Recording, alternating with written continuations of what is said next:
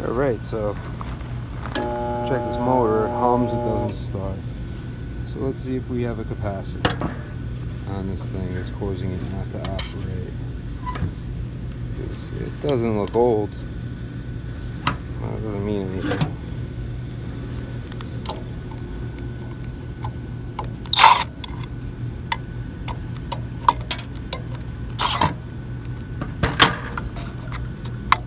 Yep, there's the start capacitor.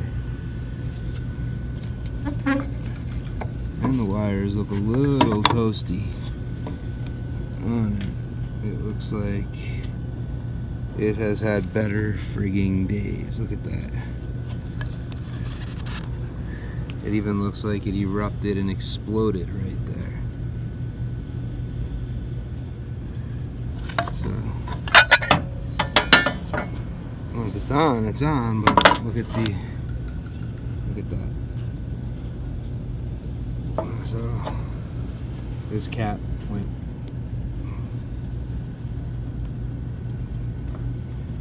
This capacitor is no good. So I'm gonna have to see if I have one to replace.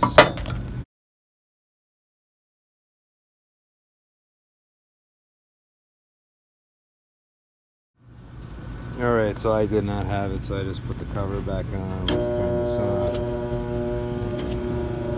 Give it a little turn. There we go.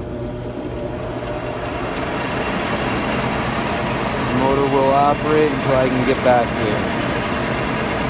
Gotta love the effects of the camera. It actually looks like it's going backwards, but it's not.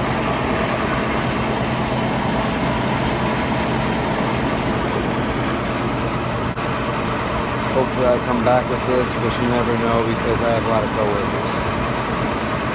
I'm billing out now, but that's bad start capacitor right there on the motor. That's how to tell you got a bad start.